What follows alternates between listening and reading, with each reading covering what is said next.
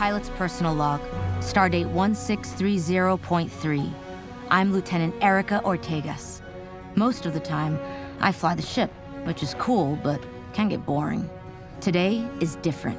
Rigel 7's atmosphere is a hot mess of wind shear, exotic radiation, and heavy particles that jam the sensors on our shuttles. Piloting down takes incredible skill, which I have, but the best part? I'm with the landing party, something I almost never get to do. Nice. You're actually wearing the hat. You kidding? The hat is supreme. We're K'Larens now. Recon 101. The Stikor debris field we observed previously is descending. By my calculations, it will intersect multiple points along the ship's intended orbital plane. Debris from what? Likely an impact between two large celestial bodies that orbited Rigel 7 several centuries ago.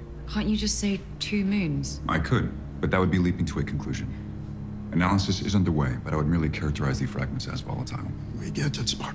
All right, well, on we go. Let's get to that shuttle bay and have ourselves a landing party. Maintaining stability will require piloting Enterprise by hand. Between the fragments and the gravity shifts, I'll have to make manual adjustments every 20 minutes. Or lights out Enterprise. I'm glad you get it. We need you here keeping Enterprise safe. Hi, Captain. But who's gonna fly the shuttle through all that choppy sky and radiation? I may not be Eric Ortegas, but I was a test pilot, remember? We'll get you next time, I promise.